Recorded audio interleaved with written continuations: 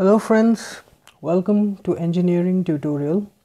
Today we are going to discuss about bipolar junction transistor, or the short form of that is BJT. So let's first discuss about the basic definition of a bipolar junction transistor. Now a BJT or a transistor is a three-layer, three-terminal and two-junction semiconductor device. So from this we understand that there are three layers involved. It has three terminals and two junctions or two interface, and it is formed by sandwiching a P-type or N-type semiconductor in between a pair of semiconductors of opposite types. That is, either you can sandwich a N-type semiconductor in between two P-type semiconductors, or a P-type semiconductor is sandwiched in between two N-type semiconductors.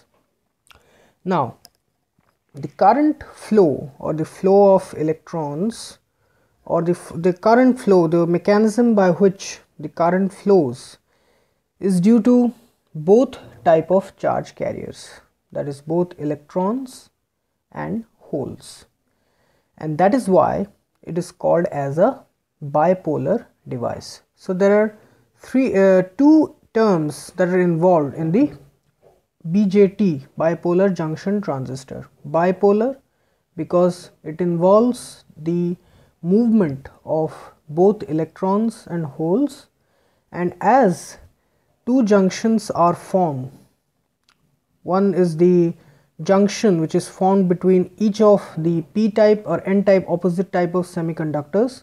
So two junctions are formed between each of the opposite type of semiconductors. That's why it is called as a bipolar junction transistor. Now the BJTs or the bipolar junction transistors are of two types, as I said. PNP type, which is formed by sandwiching a N-type semiconductor in between two P-type semiconductors, and a NPN type, where a P-type semiconductor is sandwiched in between two N-type semiconductors. So this is the schematic diagram of a NPN type transistor. Here it is a P-type element which is sandwiched in between two N-type semiconductors. An important thing to remember is that there are two junctions which are formed in this BJT, which is formed. This is one junction or interface, and this is another junction. Three layers, two junctions and three terminals. Okay, we will discuss about these terminals in detail. This is a NPN transistor. These are the biasing voltages which are applied. VEE, which is applied at the input junction, and VCC, subscript double C, which is applied at the output junction. Similarly, this is a PNP transistor, where there is a N-type semiconductor which is sandwiched in between two P-type semiconductors. Now the symbol for the NPN and PNP transistor are as follows. Now this is the symbol for a NPN transistor. So we will discuss about these terminals, so just have a idea about it. This is the emitter terminal E, this is the base terminal B, and this is the collector terminal. The emitter is the source of electrons and the collector is the collector, or the sink, acts as a sink for electrons, source and sink. So here in the NPN transistor, the arrowhead on the emitter is directed outwards, whereas in PNP, same convention, emitter, base, collector, but the arrowhead is pointed towards the base. Here in NPN, the arrowhead is away from the base, here it is towards the base. So next we will discuss about the terminals of BJT in detail. Now, the BJT consists of three parts or three terminals: emitter, base and collector. Okay. Now, the emitter region, so just to have a look at here, this is the general NPN. I have discussed NPN configuration here.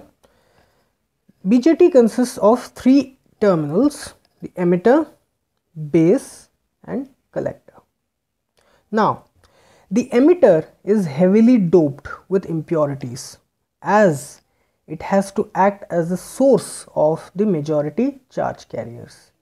In case of NPN, the majority charge carriers are electrons, whereas in PNP, the majority charge carriers are holes.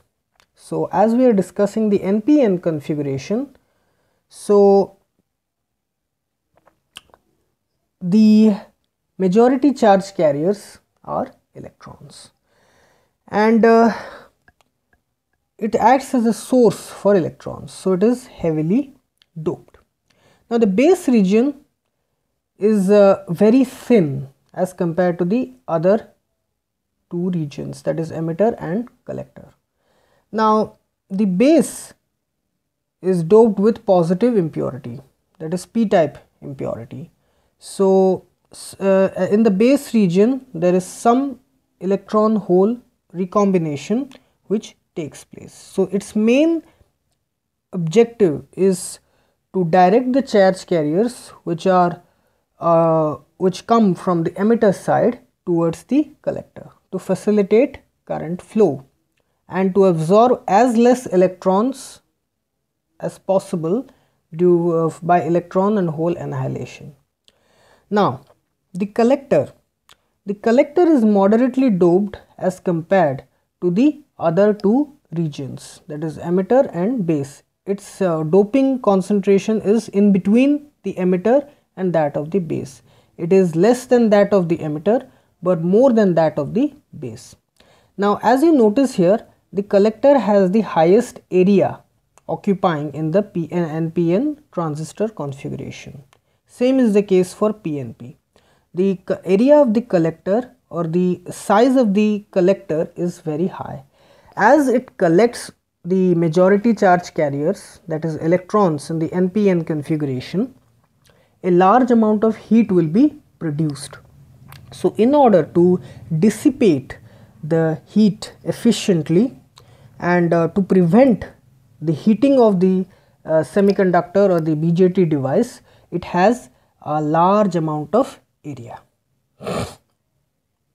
So, in this case, as we will discuss the operation of the BJT or how the current flow takes place. So, here we have is the emitter, base and collector. As you see here, the emitter is N type, the base is P type and the collector is N type.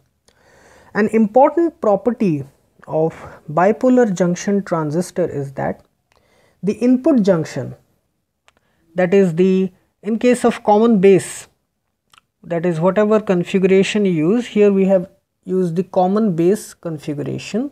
The base terminal is common to both sides. Similarly, we can have the common emitter and the common collector configuration. Here we have discussed the common base configuration or CB configuration, where the base terminal is common to both sides. So, an important property of BJT is that the input junction is always forward biased and the output junction is always reverse biased. Here, how is it? It is forward biased. The N type end, the negative end, is connected to the negative terminal of the power supply or the voltage supply, and here the P type end or the positive end is connected to the positive terminal. The emitter is connected to the negative terminal. The base, which is positive, is connected to the positive terminal. Similarly, the output junction is reverse biased. So, the reverse process is followed. The positive end, the positive base end, is connected to the negative terminal of the supply, and the negative collector is connected to the positive supply. So now we are going to see how the current flow takes place.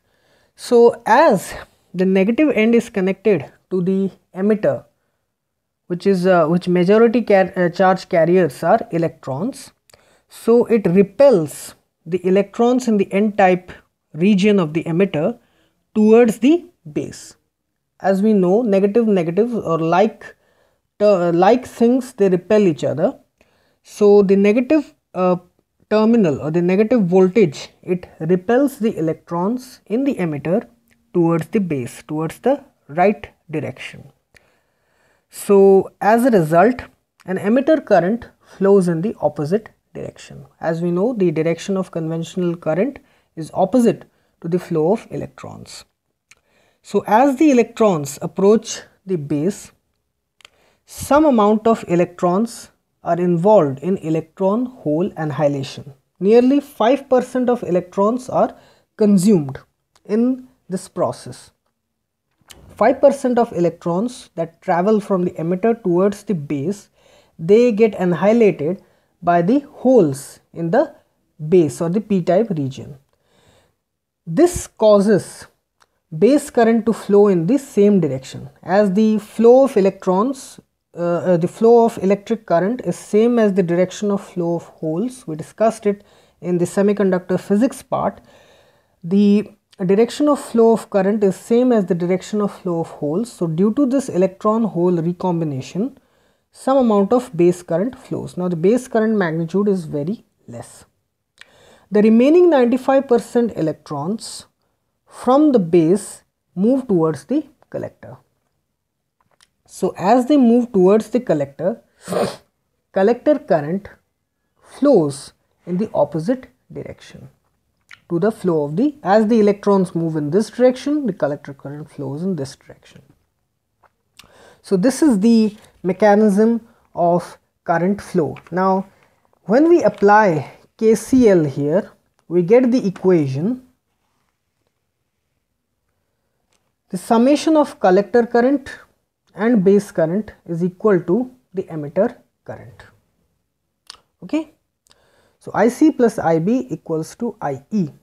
Now another important thing related to bipolar junction transistor is that in case of NPN transistors, the collector current and the base current are directed towards the transistor, approaching the transistor, whereas the emitter current, it is directed away from the transistor or the BJT, it moves away.